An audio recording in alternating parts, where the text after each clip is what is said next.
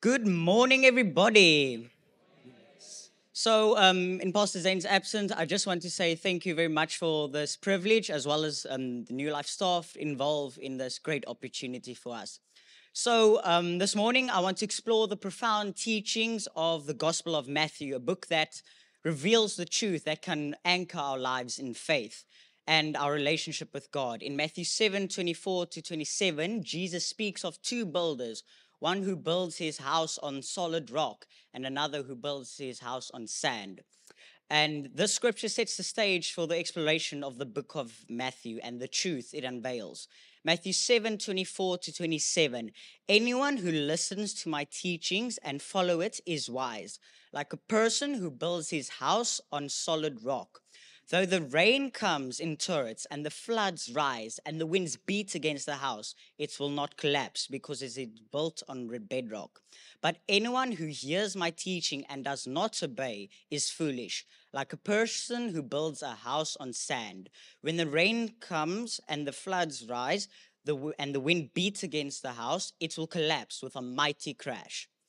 So, my first point is about the foundation of faith. In the book of Matthew, we learn Jesus is the core of our faith.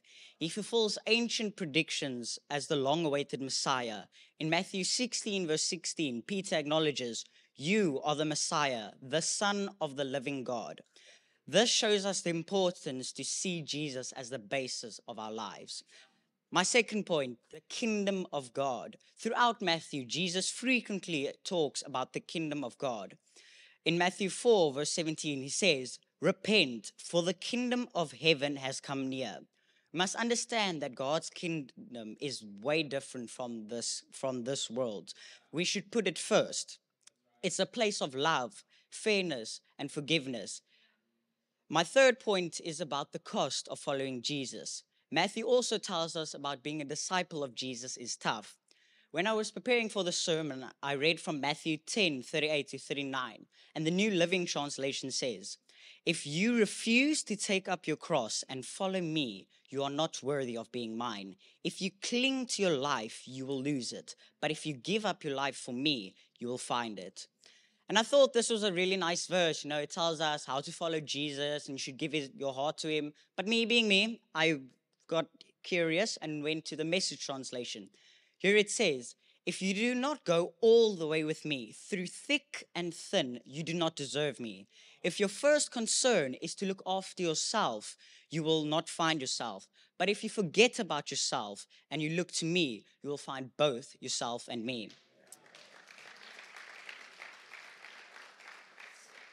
Now, after reading this, I was like, yo, why are both the versions of this verse standing out to me? What is trying to be said here? And so I went to the YouTube channel, the Bible Project. Great people there. They give visual explanations about books in the Bible. They also have many series.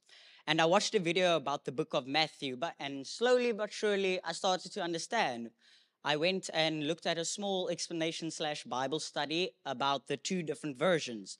I learned that in both translations of Matthew 10:38 to 39, the message of discipleship is very clear. It emphasizes that the wholehearted commitment and selflessness required to follow Jesus. So, in the Message translation, verse 38, it reminds us that discipleship means going all the way with Jesus, regardless of challenges or hardships we face. It suggests that discipleship is not only about self centeredness, but also looking to Jesus. In verse 39, it emphasizes that by selflessly following him, we not only find Jesus, but also discover our true selves, highlighting the transformative power of discipleship.